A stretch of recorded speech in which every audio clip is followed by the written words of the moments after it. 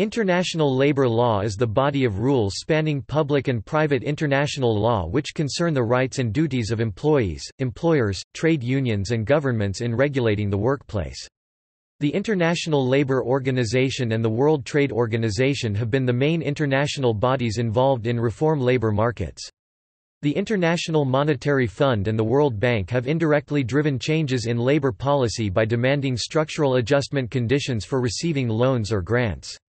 Conflict of laws issues arise, determined by national courts, when people work in more than one country, and supranational bodies, particularly in the law of the European Union, has a growing body of rules regarding labor rights. International labor standards refer to conventions agreed upon by international actors, resulting from a series of value judgments, set forth to protect basic worker rights, enhance workers' job security, and improve their terms of employment on a global scale. The intent of such standards, then, is to establish a worldwide minimum level of protection from inhumane labor practices through the adoption and implementation of said measures. From a theoretical standpoint, it has been maintained, on ethical grounds, that there are certain basic human rights that are universal to humankind.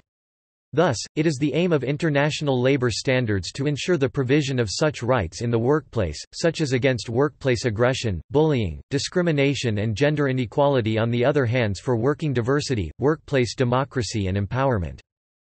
While the existence of international labor standards does not necessarily imply implementation or enforcement mechanisms, most real-world cases have utilized formal treaties and agreements stemming from international institutions.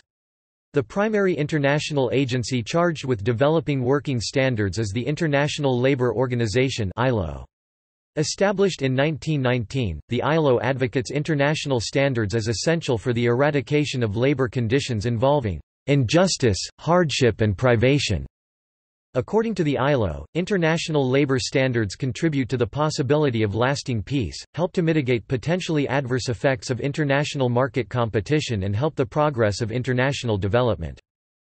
Implementation, however, is not limited to the ILO nor is it constrained to the legislative model that the ILO represents. Other alternatives include direct trade sanctions, multilateral enforcement, and voluntary standards. In addition to controversies that arise over each of these models, greater issues have also been raised concerning the debate over the need for international labor standards themselves. However, while critics have arisen, the international community has largely come to a consensus in favor of basic protection of the world's labor force from inhumane practices. Associated with the development of successful international labor standards is proper monitoring and enforcement of labor standards. Most monitoring occurs through the ILO, but domestic agencies and other NGOs also play a role in the successful monitoring of international labor standards.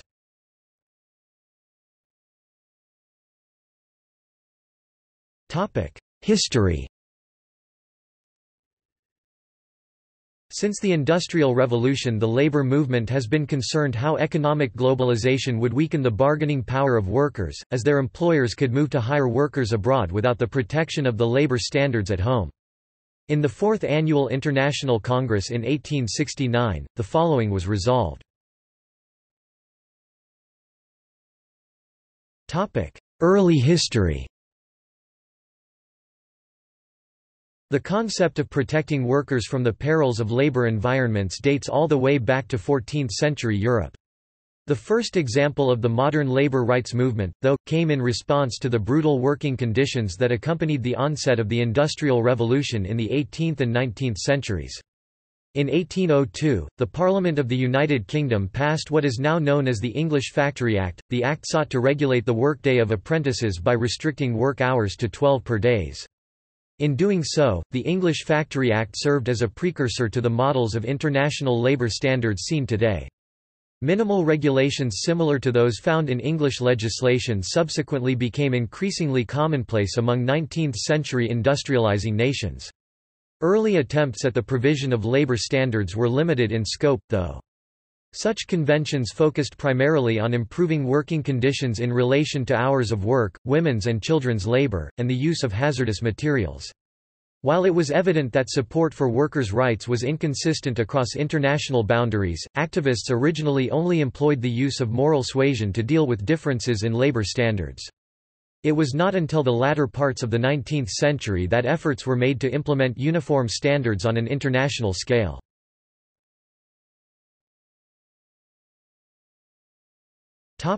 Creation of ILO.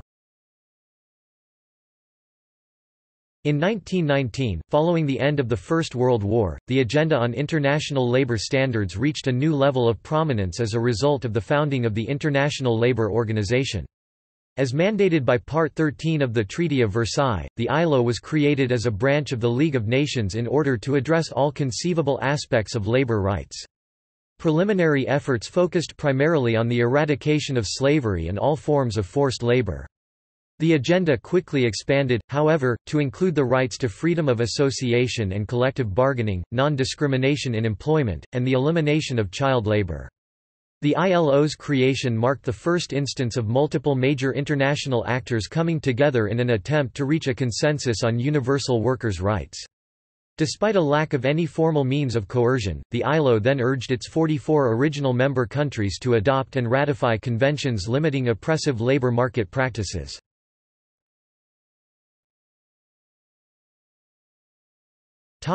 The early years of the ILO.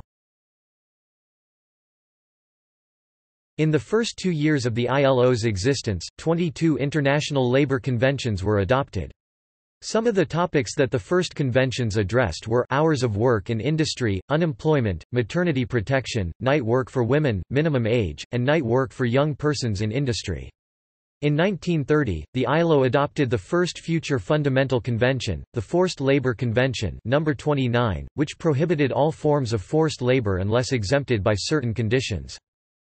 With the onset of the Great Depression, the United States joined the ILO in 1934, noting that complex labor issues would require an international response. Throughout the history of the League of Nations, the ILO is the only League-affiliated organization that the United States joined. With the backdrop of World War II, the ILO broadened its mandate with the Declaration of Philadelphia, signed during the 26th General Conference session in 1944. The Declaration of Philadelphia, which is attached to the General Constitution of the ILO, foreshadows some of the ILO's earliest future fundamental conventions, including the Freedom of Expression and Association, which was adopted in 1948 as Convention 87, Freedom of Association and Protection of the Right to Organize Convention.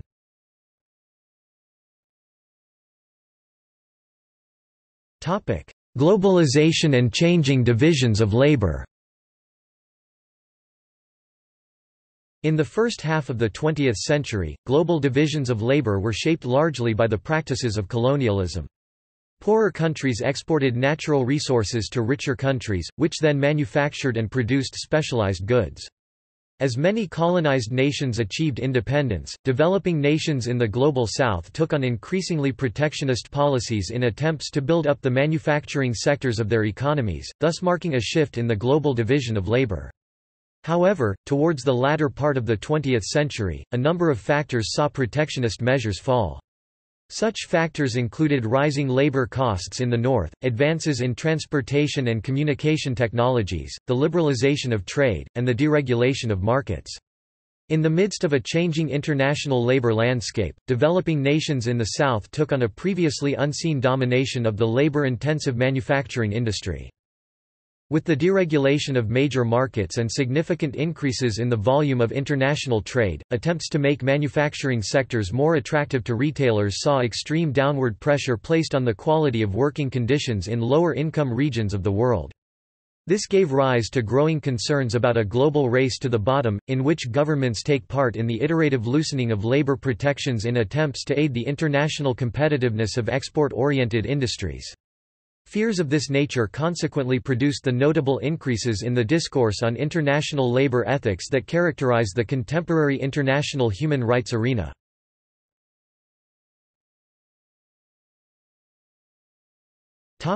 Models. The traditional model of labor standards regulation has been, for most of history, within country or within jurisdiction legislation and enforcement. However, this model may not be appropriate when competitors in a product market are located in different countries or jurisdictions with dissimilar labor standards. This concern opens up the discussion for the establishment of international labor standards, which, in turn, require international regulation, particularly in the context of global trade. However, determining an effective method of implementation of international labor standards has been an area of difficulty and an area that is highly contested. The following sections outline several existing models for the regulation of international labor standards based largely on work by Richard N. Block, Karen Roberts, Cynthia Ozeki and Myron J. Rumkin in their paper titled, "Models of International Labor Standards".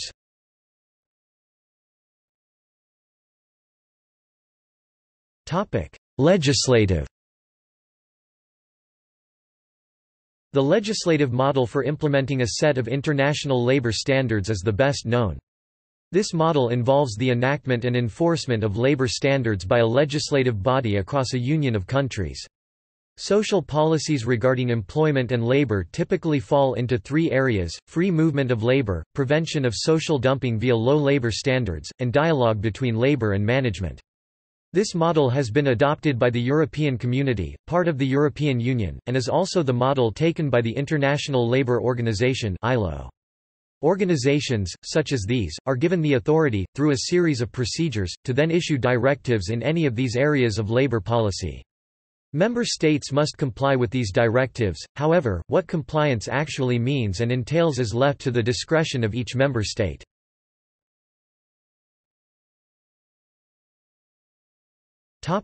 Direct trade sanctions. For over 25 years, there have been links between labor standards and international trade, particularly for specific commodities.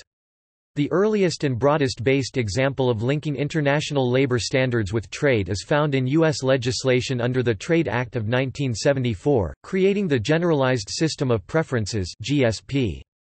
Under the GSP, the United States was allowed to grant non-reciprocal tariff preference to less developed countries, based on certain country and product eligibility criteria, in order to promote their economic growth and development. Among the country eligibility criteria is affording workers in a country certain internationally recognized rights, similar to the four core conventions established by the ILO. If a complaint or petition was filed against a GSP beneficiary, these are processed through the Office of the United States Trade Representative. Since 1988, 8 countries have been suspended or terminated from the GSP program: Burma, Liberia, Maldives, Mauritania, Nicaragua, Pakistan, several products, Sudan and Syria. 4 countries have been suspended but subsequently reinstated: Central African Republic, Chile, Paraguay, and Romania. Additionally, Section 2202 of the Omnibus Trade and Competitiveness Act of 1988 requires that the Secretary of State submit to Congress an annual report on the economic policy and trade practices of each country with which the United States has an economic or trade relationship. The trade sanctions model in the United States, also working as an incentives approach of sorts, appears to have been successful in forcing U.S. officials to encourage countries that are the subject of complaints to address severe violations of labor standards, as defined in the legislation. This model, however, is not designed to be a broad-based guarantee of labor standards among trading partners because it is based on external complaints, not the results of monitoring. While it is effective in providing procedural rights, a lower percentage of trading partners provide substantive standards, so this measure has had mixed success. Some hope that implementation in competitor developing countries along with support by complementary domestic policies would allow this model to overall raise the global social floor.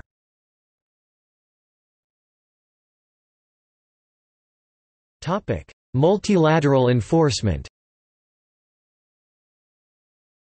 Another example of the various methods of implementation of international labor standards is the multilateral enforcement model. The model, embodied in the North American Agreement on Labor Cooperation (NAALC), is different from other compulsory methods in that it opposes any imposition of common standards schemes. Instead, the multilateral enforcement model requires that signatories to agreements like the NAALC make firm commitments to existing labor standard structures within their respective domestic spheres. The unique aspect of the NAALC, however, is that it does not in any way dictate policy. This includes a strong aversion to uniformly adopted standards on the international level. Rather than encouraging the inclusion of a baseline set of workers' rights, the multilateral enforcement model merely requires that its members strive to create unbiased administrative bodies that judge whether or not appropriate measures are being taken to ensure the continued support of domestic labor standards. In this manner, the multilateral model is not international in its adoption of a common set of principles, but rather in its level of required commitment to an unspecified group of standards. In enforcing such commitments, agreements like the NAALC primarily utilize recommendations and publicity to make decision-makers accountable for their actions. Multilateral enforcement models like the NAALC have experienced mixed results in terms of effectiveness due to their limited powers of influence.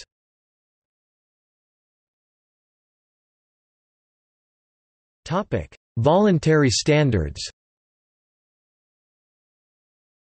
The voluntary standards model makes reference to a system of implementation for labor standards based on a corporate code of conduct. Corporate codes of conduct are adopted when various organizations join together in agreement to operate under a set of socially responsible labor rules. Therefore, this model generally involves voluntary behavior and self-regulation. An example of voluntary corporate adoption of labor standards is given by the Sullivan Principles in South Africa that were taken on by a group of U.S. companies. Additionally, U.S. apparel retailers, such as Nike, The Gap, and Liz Claiborne, have recently attempted to put in place a system of regulations to prevent their products from being produced under sweatshop conditions. For this model to be successful, there must be incentive for compliance. The problem, however, is that in the case of labor standards, there are usually high economic incentives to disregard these standards, which are viewed as rises in production costs. For this reason, the monitoring system plays a crucial role in the success and effectiveness of such conditions. In some cases, like the aforementioned Sullivan Principles in South Africa, monitoring has demonstrated the code's success. In this case, investors rewarded adherence to the code, as a sign of corporate citizenship. On the other hand, consumers can also punish firms they see as socially irresponsible by means of boycotts or the individual decision to avoid purchase of certain products. The main point of these examples being, where there is strong pressure from investors and consumers to support certain standards, companies may benefit by being seen as upholding accepted morals. Now, while this is true, it is also true that where costs of complying with stringent standards are high and the sources of consumer pressure diffused, codes are likely to be ineffective. It takes the active involvement and interest of the company, in response to whatever actions have been taken, for this model to be successful. When they choose to respond to outside pressures, companies use means such as public announcements, local religious leaders, human rights activists, university professors, and labor representatives, among others, to implement compliance and a system of monitoring. Another difficulty has been that, while pressure has been effectively pressed on individual firms, it has been difficult to find agreement at an industry level, in terms of corporate codes. Finally, a variation of the voluntary standards models is one of certification, which began in October 1997 with the issuance of SAW Social Accountability 8000 by the Council on Economic Priorities Accrediting Agency CEPAA. SA 8000 is an example of a corporate certification process for social responsibility and labor standards. This certification process has the purpose of identifying corporations that comply with certain criteria based on social accountability requirements, including criteria for child labor and worker health and safety.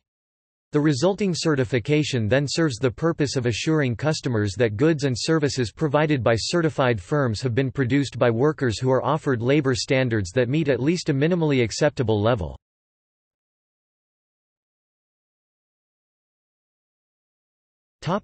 International Labour Organization. The International Labour Organization (ILO) is a specialized agency of the United Nations, consisting of 187 member countries, that deals with labor issues. Following World War I, the Treaty of Versailles contained the first constitution of a new international labour organization founded on the principle that, "Labour is not a commodity", and for the reason that, "Peace can be established only if it is based upon social justice." The primary role of the ILO has been to coordinate principles of international labor law by issuing conventions, which codify labor laws on all matters. Members of the ILO can voluntarily adopt and ratify the conventions by enacting the rules in their domestic law. For instance, the First Hours of Work Industry Convention, 1919 requires a maximum of a 48-hour week, and has been ratified by 52 out of 185 member states. The UK ultimately refused to ratify the convention, as did many current EU member states, although the Working Time Directive adopts its principles, subject to the individual opt-out.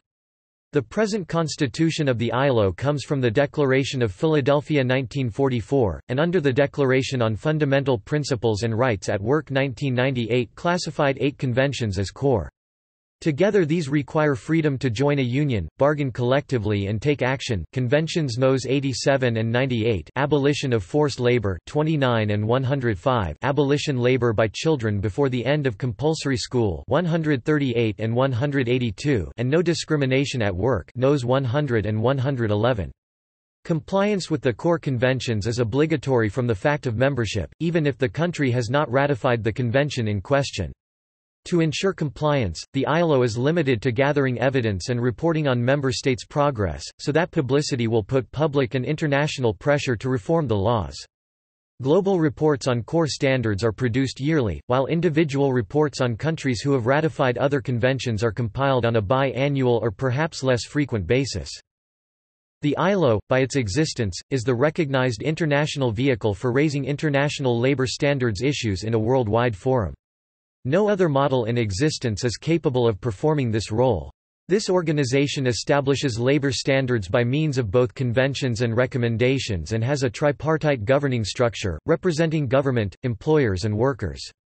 While ILO recommendations take more of the role of providing mere guidance to member states, the stronger form, ILO conventions, have the status of a treaty, which, in principle, is binding on the member countries that voluntarily ratify them.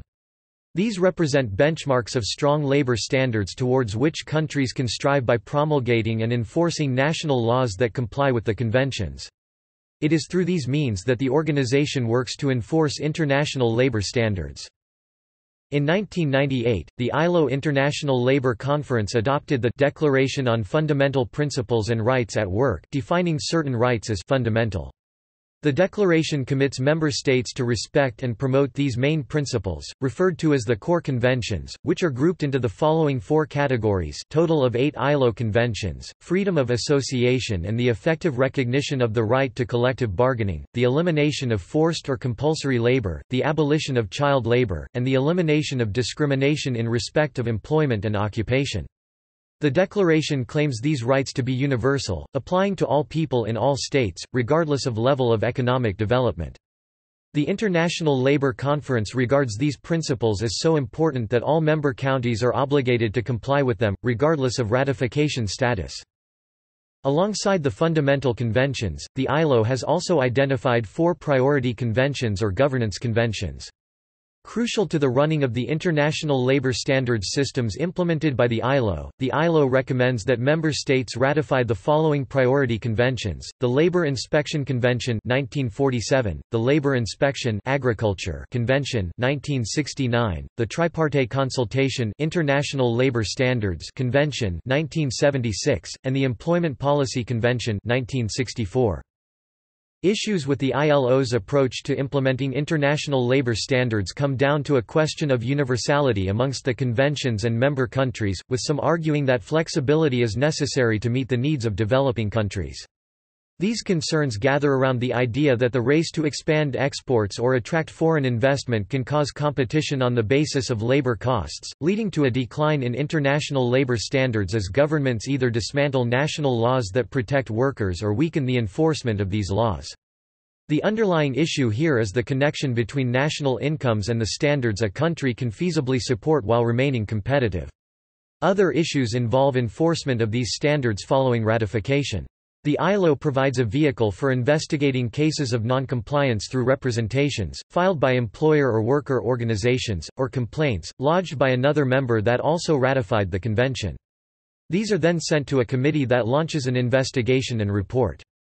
This is followed by either acceptance of recommendations on steps the government may take to address the complaint or the request to submit the case to the International Court of Justice.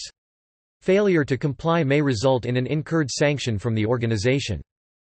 Overall, the ILO structure essentially created a system of voluntary compliance with labor standards based on ratification of the established conventions. In general, the enforcement system of representation and complaints has been successful, success being measured by the fact that only one representation or complaint has reached the most severe sanction. On the other hand, due to the absence of strong sanctions, the ILO lacks a strong enough deterrent factor for countries inclined to violate the standards the ILO upholds. Further, the flexibility of standards allows too much leeway for adaptation based on independent circumstances, diminishing the force of the conventions.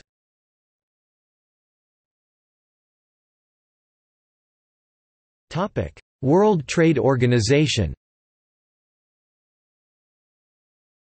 Because the ILO's enforcement and sanction mechanisms are weak, there has been significant discussion about incorporating labor standards in the World Trade Organization's operation, since its formation in 1994. The WTO oversees, primarily, the General Agreement on Tariffs and Trade, which is a treaty aimed at reducing customs, tariffs and other barriers to free import and export of goods, services and capital between its 157 member countries. Unlike for the ILO, if the WTO rules on trade are contravened, member states who secure a judgment by the dispute settlement procedures effective a judicial process may retaliate through trade sanctions. This could include reimposition of targeted tariffs against the non-compliant country. Proponents of an integrated approach have called for a «social clause» to be inserted into the GATT agreements, for example by amending Article 20, which gives an exception to the general trade barrier reduction rules allowing imposition of sanctions for breaches of human rights. An explicit reference to core labor standards could allow action where a WTO member state is found to be in breach of ILO standards. Opponents argue that such an approach could backfire and undermine labor rights, as a country's industries, and therefore its workforce, are necessarily harmed but without any guarantee that labor reform would take place. Furthermore, it was argued in the Singapore Ministerial Declaration 1996 that the comparative advantage of countries, particularly low-age developing countries, must in no way be put into question. Accordingly, it is argued that countries ought to be able to take advantage of low wages and poor conditions at work as a comparative advantage in order to boost their exports. Similarly, it is disputed that business will relocate production to low-wage countries from higher-wage countries such as the UK, because that choice depends mostly on productivity of workers. The view of many labor lawyers and economists remains that more trade, in the context of weaker bargaining power and mobility for workers, still allows for business to opportunistically take advantage of workers by moving production, and that a coordinated multilateral approach with targeted measures against specific exports is preferable. While the WTO has yet to incorporate labor rights into its procedures for dispute settlements, many countries began to make bilateral agreements that protected core labor standards instead. Moreover, in domestic tariff regulations not yet touched by the WTO agreements, countries have given preference to other countries who do respect core labor rights, for example under the EU Tariff Preference Regulation, Articles 7 and 8.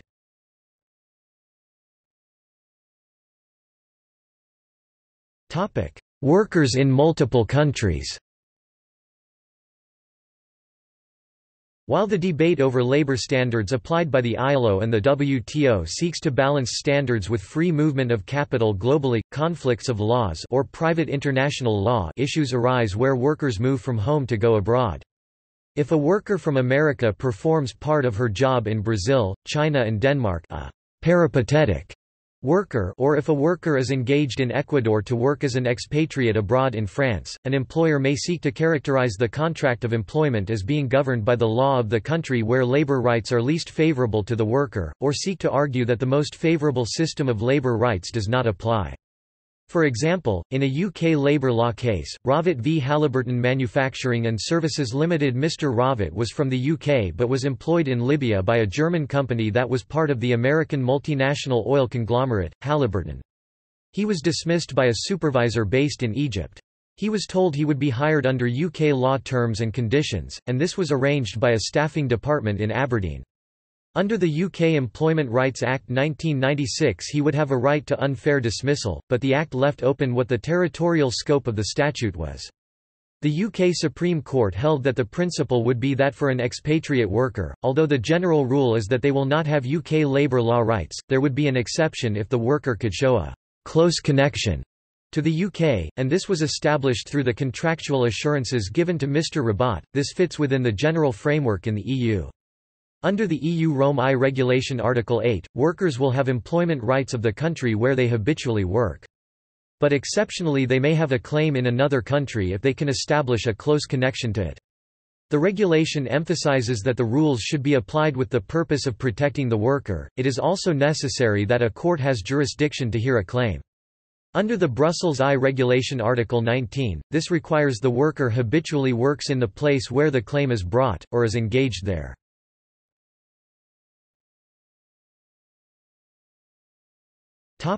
European Union law.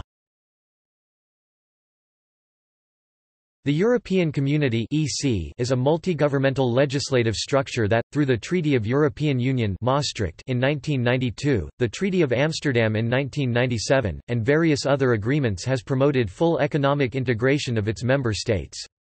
While it has issued a number of directives in non-labor areas, the same cannot be said for matters concerning social policy and labor. However, some restrictions regarding health and safety have been adopted by the EC in an attempt to mitigate any inhumane practices, involving low health and safety standards, used for the sake of a competitive advantage. The European Union, unlike most international organizations, has an extensive system of labor laws, but officially excluding, according to the Treaty on the Functioning of the European Union, matters around direct wage regulation, e.g. setting a minimum wage, fairness of dismissals, e.g. a requirement for elected workers to approve dismissals, and collective bargaining. A series of directives regulate almost all other issues. For instance, the Working Time Directive guarantees 28 days of paid holiday, the Equality Framework Directive prohibits all forms of discrimination for people performing work, and the Collective Redundancies Directive requires that proper notice is given and consultation takes place before any decisions about economic dismissals are finalized. However, the European Court of Justice has recently expanded upon the treaties through its case law. As well as having legal protection for workers' rights, an objective of trade unions has been to organize their members across borders in the same way that multinational corporations have organized their production globally. In order to meet the balance of power that comes from ability of businesses to dismiss workers or relocate, unions have sought to take collective action and strikes internationally. However, this kind of coordination was recently challenged in the European Union in two controversial decisions. In Laval Limited v Swedish Builders Union, a group of Latvian workers were sent to a construction site in Sweden on low pay. The local Swedish union took industrial action to make Laval Limited sign up to the local collective agreement. Under the Posted Workers Directive, Article 3 lays down minimum standards for workers being posted away from home so that workers always receive at least the minimum rights that they would have at home in case their place of work has lower minimum rights. Article 3(7) goes on to say that this shall not prevent application of terms and conditions of employment which are more favorable to workers. Most people thought this meant that more favorable conditions could be given than the minimum, e.g. in Latvian law, by the host state's legislation or a collective agreement. However, in an interpretation seen as astonishing by many, the ECJ said that only the posting state could raise standards beyond its minimum for posted workers, and any attempt by the host state, or a collective agreement unless the collective agreement is declared universal under Article 3(8) would be an infringement of the business freedom to provide services under TFEU Article 56.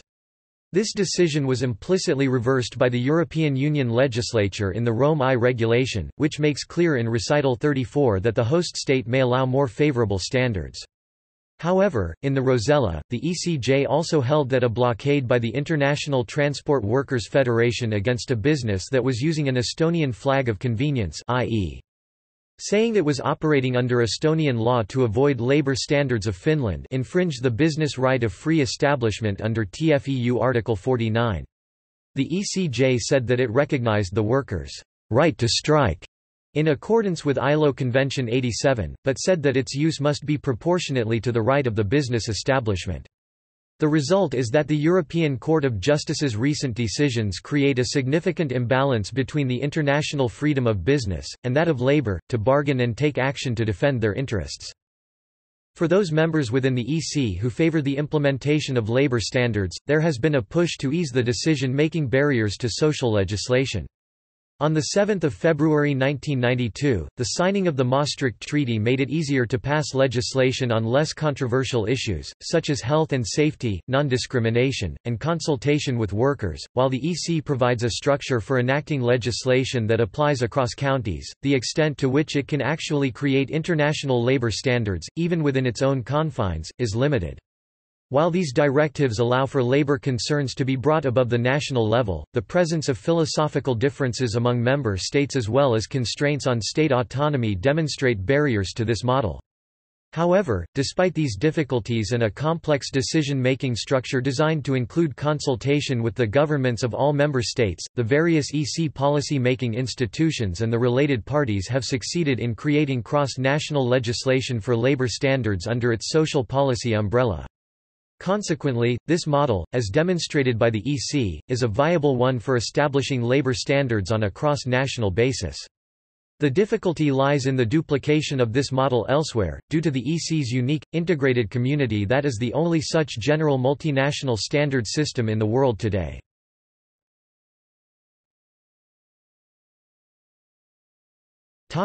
Monitoring. A crucial element to the success of international labor standards is proper monitoring and enforcement. When monitoring international labor standards, agencies rely on three major types of information: information from international organizations, like the ILO, information from national agencies, and information from non-governmental organizations. Upon locating and determining the necessary data, monitoring agencies then need to process and sift through the results to analyze compliance with certain international labor standards. Finally, after compliance analysis, recommendations and required adjustments are then communicated to the concerned party.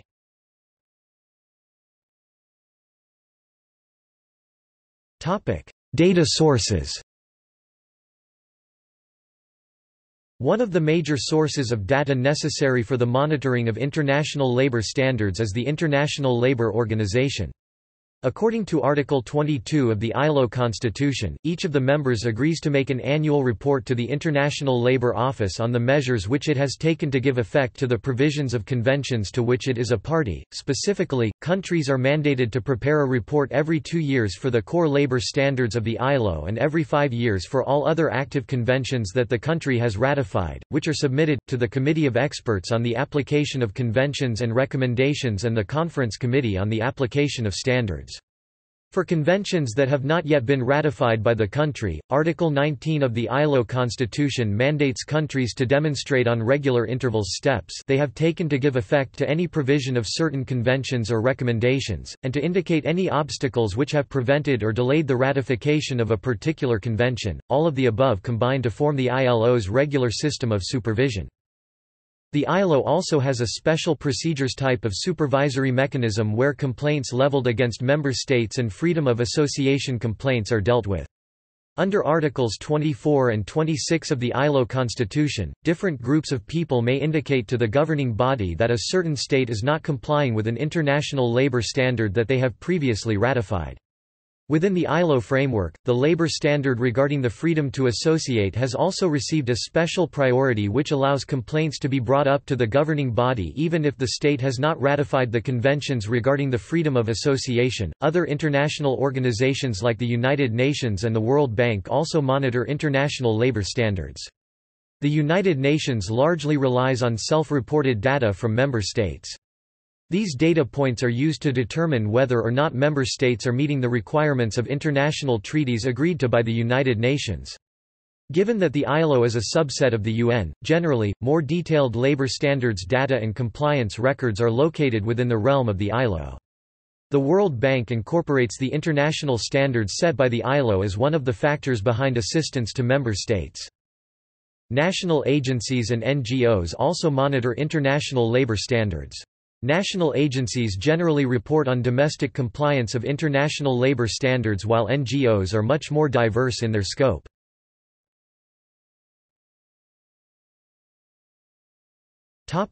Challenges.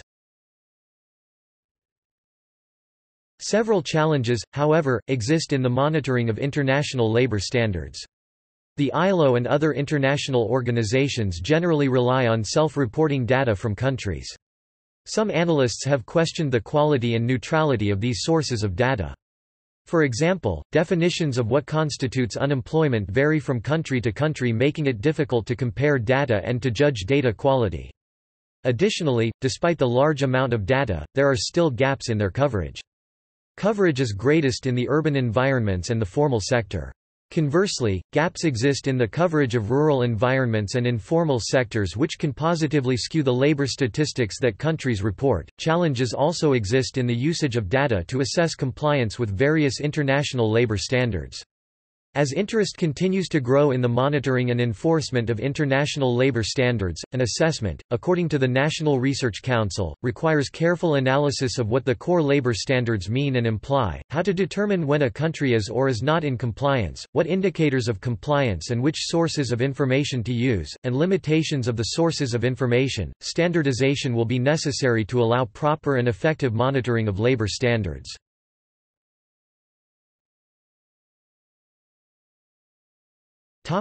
Violations.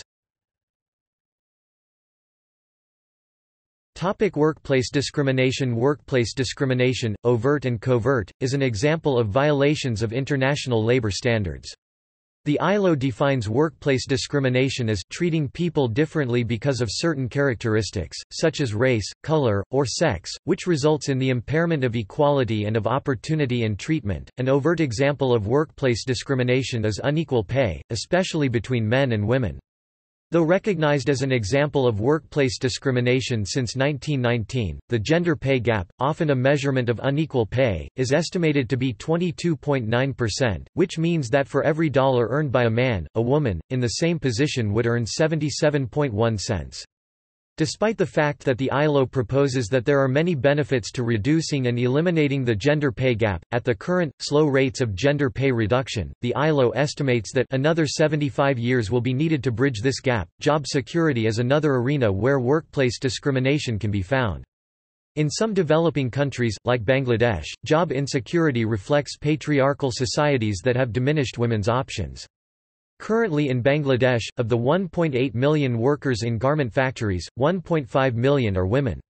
From the perspective of the factory owners, the advantage of hiring women is the docility that comes with disadvantage. Women have fewer opportunities than men when it comes to decent, respectable employment. For many of these women, if they were to lose their jobs at the garment factories, they would be forced into poverty or work in the informal sector, like prostitution. Other forms of discrimination, outside of gender discrimination, include discrimination based on race and ethnicity, age, religion, political opinions, social origins, disabilities, sexual orientations, genetics, and lifestyle. The ILO identifies all these forms of discrimination as violations of international labor standards.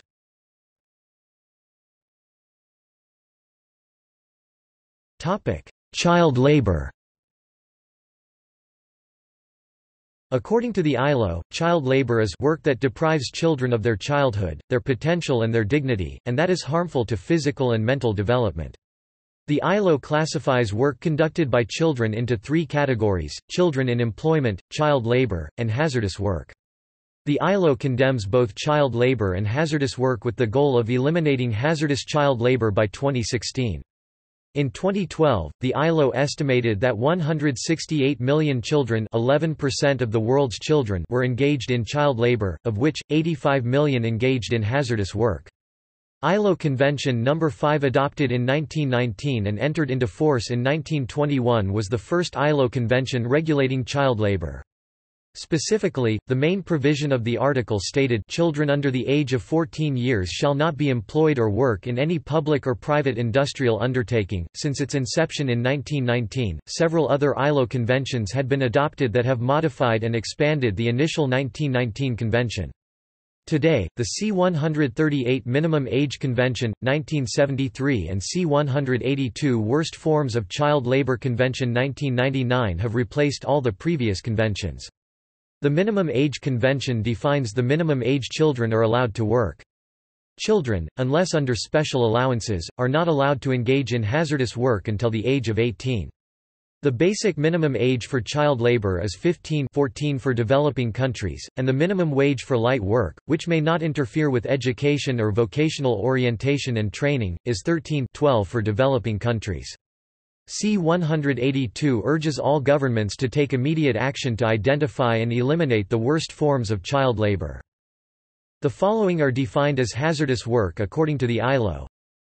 Work which exposes children to physical, psychological, or sexual abuse.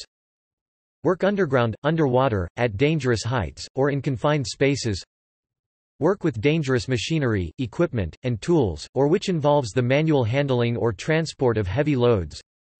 Work in an unhealthy environment which may, for example, expose children to hazardous substances, agents, or processes, or to temperatures, noise levels, or vibrations, damaging to their health. Work under particularly difficult conditions such as work for long hours or during the night, or work where the child is unreasonably confined to the premises of the employer. The majority of UN member states has ratified both C-138 and C-182. The Worst Forms of Child Labor Convention C-182 has been ratified by 177 nations, while 8 countries Cuba, Eritrea, India, Marshall Islands, Myanmar, Palau, Somalia, Tuvalu have yet to ratify it. The Minimum Age Convention C-138 has been ratified by 166 countries, while 19 countries have yet to ratify it. Notably, Australia, the United States, Canada, Mexico, India, and Bangladesh, are all member states that have not ratified the Minimum Age Convention C-138.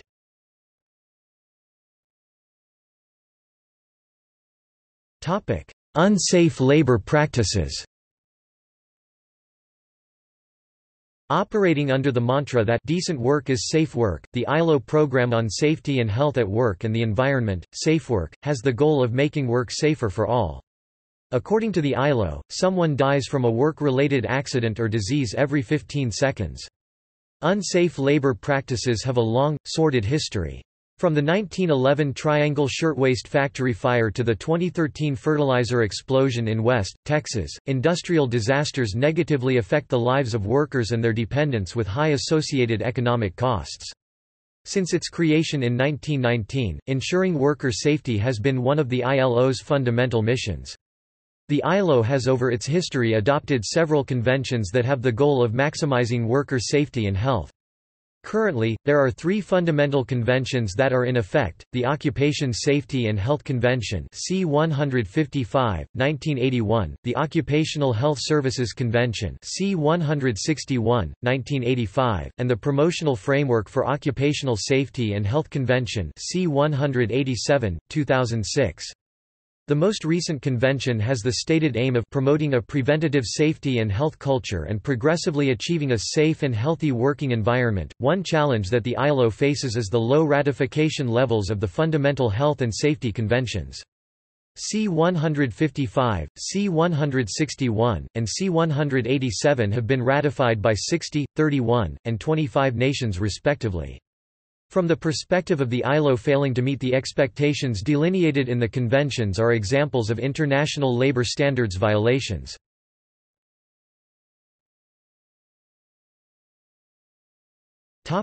Criticisms. In addition to disagreements about the appropriate method of implementation for international labor standards, there are dissenting opinions concerning the validity of their existence at all. The 2 most common arguments raised against international labor standards are that they undermine international competitiveness and erode domestic policy.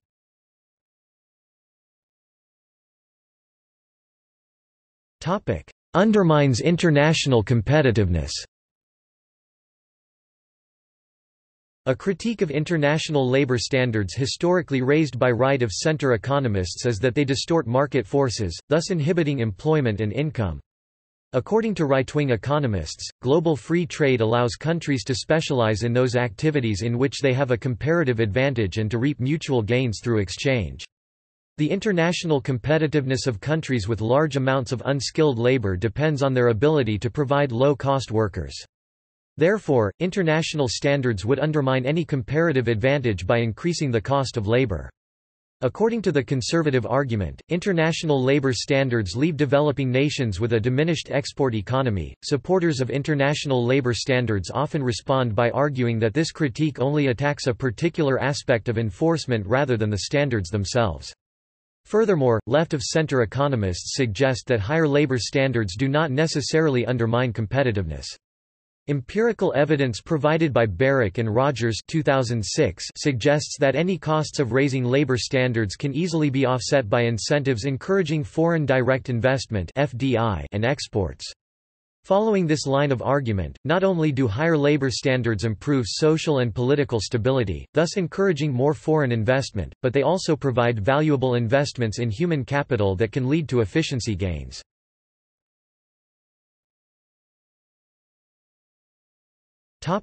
Erodes domestic policy. Another prominent argument against international labor standards is the notion that any attempt to harmonize set benchmarks for acceptable working conditions disregards, to some extent, the current state of an individual country's unique economic and social climates. It is suggested that rather than adopting an internationally agreed-upon group of labor standards, sovereign states are better off leaving labor market regulation to domestic policy. In this way, it is argued, a country can tailor a standard such as a minimum wage to the specific situation in that area of the world rather than trying to implement an ill-fitting uniform wage. In a 1996 study, Drusilla Brown, Alan Deardorff and Robert Stern use a variety of theoretical labor models to test the effectiveness of the harmonization of international labor standards.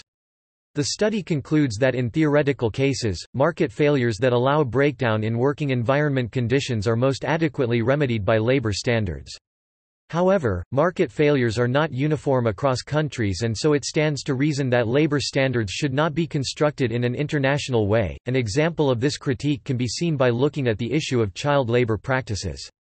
The case against harmonized international labor rights makes the point that the amount of child labor in a country is directly dependent on its level of economic development.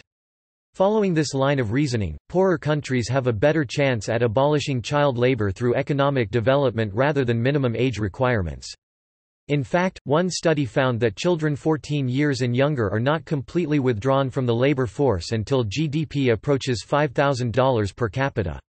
Additionally, it is also argued that international consensuses that disparage child labor practices can actually reduce the likelihood of eradicating child labor altogether by weakening incentives for adult workers to support a ban.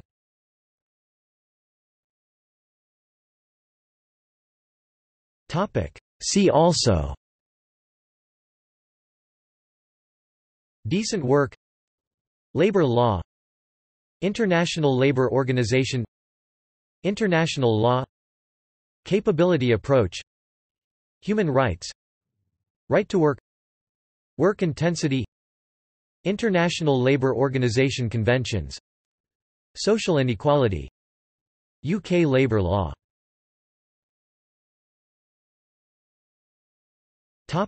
Notes and references.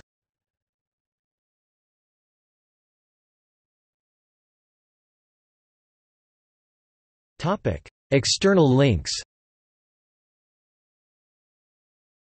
International Labour Organization official website.